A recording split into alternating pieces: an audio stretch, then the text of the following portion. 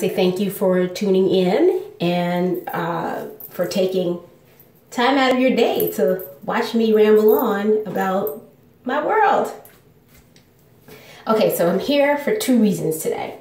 The first reason is to correct the error I made in one of my previous videos when I reviewed this wig. This wig is called Bobbi, not Brooke. When I reviewed her the first time, I kept calling her Brooke. The reason that I did that was because when I went to Lady Day Wigs in Manhattan and asked for Brooke, the sales lady came back out and gave me Bobbi. And since Bobbi looks so much like Brooke, then I just went with it. But I'm not mad about that because, you know, I'm happy with that wig. This wig is really nice. I'm enjoying it. It's nice, fluffy and bouncy. Bobbi is a little longer, and I do like long wigs sometimes. But overall, I'm happy with this purchase. The other reason is to do the ponytail tutorial that I promised you in that same video. Okay, so let's begin.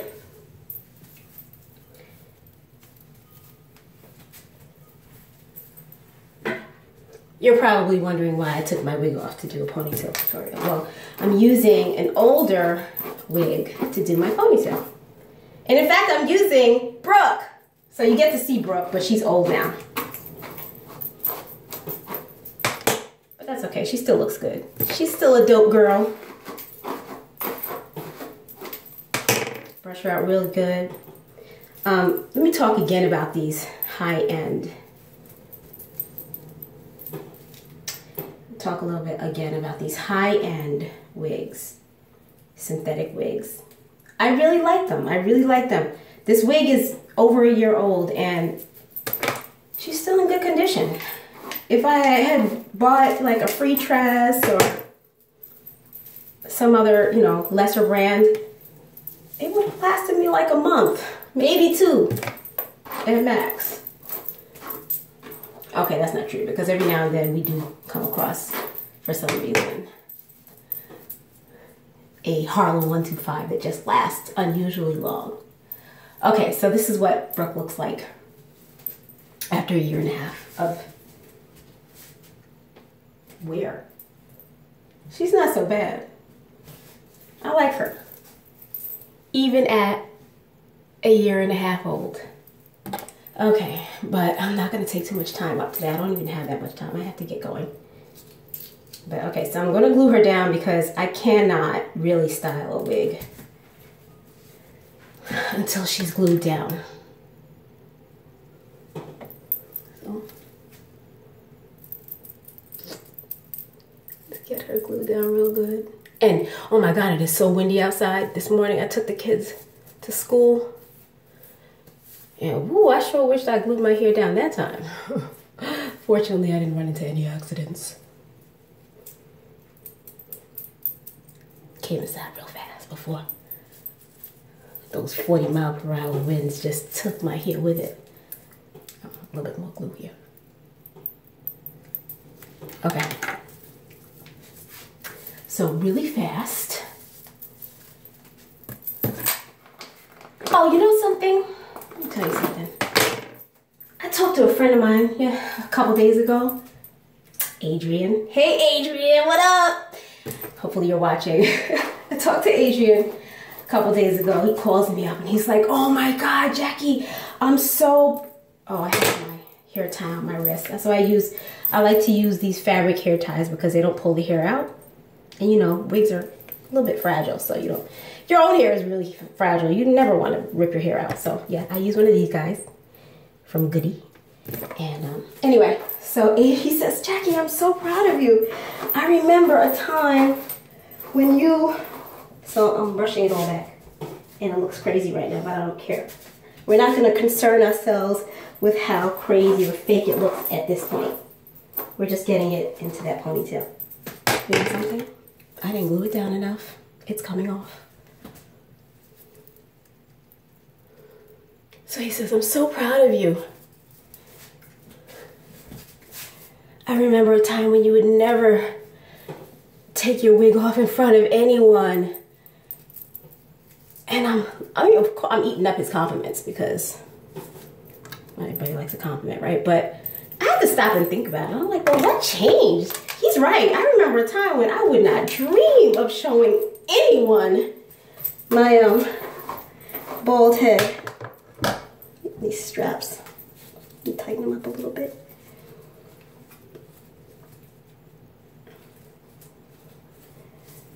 But, so I thought about it for a little while. Why am I showing the world my bald head? It's weird. I've been bald since I was 12 years old, and I never show people my wig. I mean my bald head. And all of a sudden now I want to display it to the world, right? Okay, so I thought about it, and I realized the reason why I was okay, I am now okay showing you guys my head, is because I stopped trying to love myself. I stopped. I gave up. I quit trying to love myself. And I know that sounds crazy, but I'm going to explain it to you. Rather than love myself, I decided to be responsible for myself. People talk about love and self-love like it's this magical thing that just makes everything better. You know, this love thing, love is patient, love is tolerant, love is kind and fair. I don't know, I am not tolerant with my husband, and I know I love him. I mean, I'm tolerant sometimes, I'm not an absolute beast. But he's not always tolerant with me either, and I know he loves me. Okay, and let's take it another step. I can be very intolerant of my children, and I love them like crazy.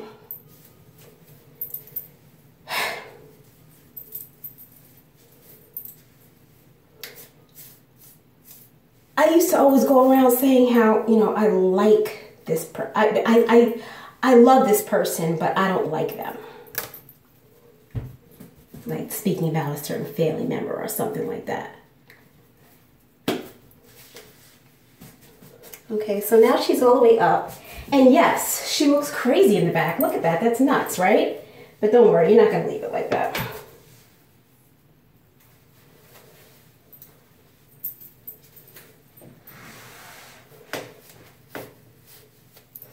What you're going to do, and hopefully you can see me. Can you see me? Let me use my mirror to find out if you can see me. Oh, that looks crazy. Okay, but we're gonna fix that. Okay, so what you're gonna do is you're not pulling down the hairs. You're pulling down the unit. Get the unit all the way down as low as you can get her. All the way to the nape of your neck, as far down as you can. And as you pull her down, the hairs are naturally going to pull out. So there, oh, look at that, that's my tab. Now, if I had thought about it, I would have sewed my elastic closed. But that's okay, I'll just tuck her under. Okay, so I pulled her down as much as possible. Now I'm going to start pulling those hairs down a little bit. Just a little bit, not a whole lot, because that's not the look I'm going for with a whole lot of hair in the back. Okay, I'm pushing and I'm pulling, and it's not taking a lot of time. It feels a little annoying and time consuming, but really isn't. Spending 7 minutes on your hair is really nothing. It's fine. Okay, so she's looking better now. Let's keep pulling down that unit.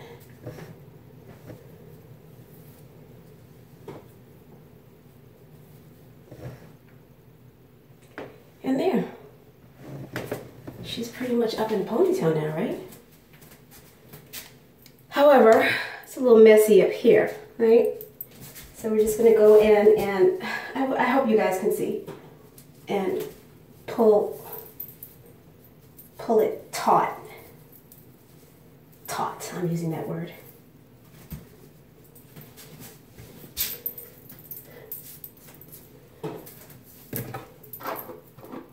Brush her hair.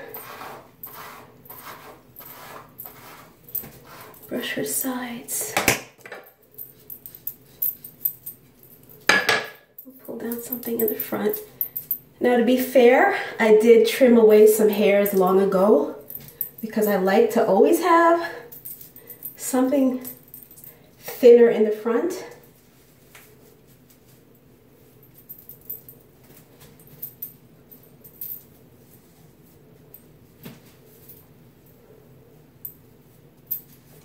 Now, obviously, this is not the best ponytail I've done because I'm rushing. I don't want to keep you guys glued into my TV channel for that long. But it's certainly good enough to take me outside jogging, which is usually when I wear my hair like this. Is when I'm going to the gym or I'm going jogging, or on a windy day like today, because I don't want my hair everywhere. And if it's windy, you guys really don't have to worry. Once you put on this glue, you are in a good place. But you gotta get some glue. You know, don't be having your wig slipping all over the place. Okay, so there's our ponytail. Can you see it? Good. Okay, so what I was saying about love. So yeah, love is patient, love is kind, love is gentle, you know, all these idioms. Did I use that word right? Anyway, all these descriptions of love. I don't know what that is, honestly. I don't even know what love is. I don't even claim to know what love is. I have 5 children who I am responsible for. I like them. They're kind of cool kids, you know what I'm saying? I have a husband who I'm responsible for. I like him. I admire the guy. I don't really know what love is. So for me to sit up here and spend 5, 10, 15 years trying to love myself, I was wasting my time. What I needed to do was be responsible for myself. And that's why I decided to show you guys what I look like with no hair. I owe it to myself. As a responsible person, I owed it to myself to stop hiding. What am I hiding for? Hiding is hard. Don't hide. Don't hide. I mean, yeah, you want to wear your wig, and that is a form of hiding. But don't let it consume your life where like you gotta close all the curtains and you won't let your boyfriend see your hair. Don't hide. You owe it to yourself. Forget loving yourself. You don't even have to like yourself. You don't have to like the way you look. I hate being bald. I hate it. I hated it when I was 12. I hate it now that I'm 40. I would much rather be able to just wake up in the morning and, you know, be like one of those girls who just, you know, has hair swaying all over the place and I'm so dope. Look at me. Yeah, well, that's not me. And I'm as a responsible person, I'm not gonna wallow anymore in that misery. You know what I'm saying? I'm not gonna allow myself to wallow in that misery. The same way I don't allow my kids to wallow in their misery. And I won't allow my husband to wallow in his misery whenever he's miserable. And it's funny because he's hardly ever miserable. Men have a different way of seeing love, like loving themselves. For men, I think they all know that love is responsibility. The ones who don't know that love is responsibility, those are the guys who are having kids and they're not taking care of them. And their kids are all confused and they're saying, Daddy doesn't love me, Daddy doesn't love me. Daddy doesn't have the capacity to love you. He doesn't. If he had the capacity to love you, he would be responsible for you because love is responsibility. So quit trying to love yourself. I wasted a lot of years and endured a whole lot of punishment from external forces because I was busy trying to love myself. This society, this psychological society that constantly talks about self-love and insecurities. Oh, what an insecure person she is. She's insecure and she had a hard time growing up and, you know, her mom was mean and her dad was absent and, you know, her teachers always told her she wouldn't amount to anything. And so therefore she's insecure and, you know, she doesn't love herself. When you realize that there's no, I mean, maybe there are some people who are just, and I think I've come across them in life. These people who are just so fortunate that they just have this innate love for themselves. They wake up in the morning, they feel great, they're always happy, they don't allow anybody to do them wrong, you know. But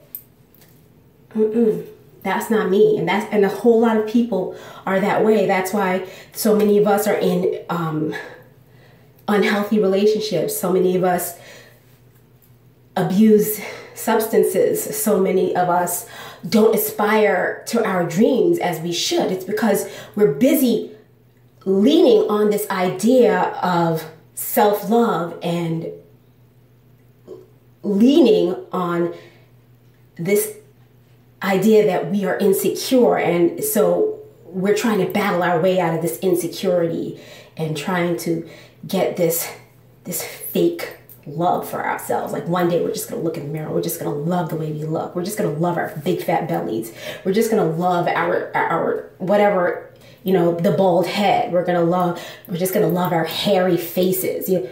No, you may never love it. You may never even like it, but you have to take responsibility for your happiness.